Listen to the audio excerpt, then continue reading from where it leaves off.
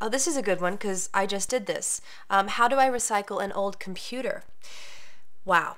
Did you know that most electronics, especially computers, are filled with hundreds and hundreds of toxins, and they would be so dangerous if they got into our soil or water or our air?